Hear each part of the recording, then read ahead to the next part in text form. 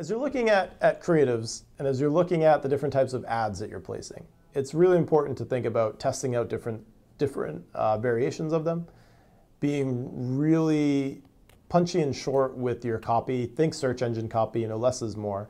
And with your ads, being really open to a couple different approaches, to testing different approaches, and to seeing what actually works for your app. There's no hard set rule that this is what you do in mobile to attract attention, but really important to see what is getting the most clicks, which are then leading to the most quality users for your app specifically. One specific ad may lead to a bunch of people clicking on it and not downloading, but another ad may be really aligned well with the targeting you're using to get people who are most qualified to be clicking through, and they're actually the most valuable users down the road.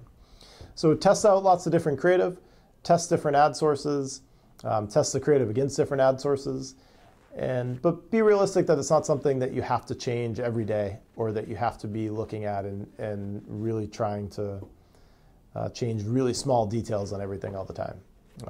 Try different themes, try different copy, test it out a lot, and test it against different sources.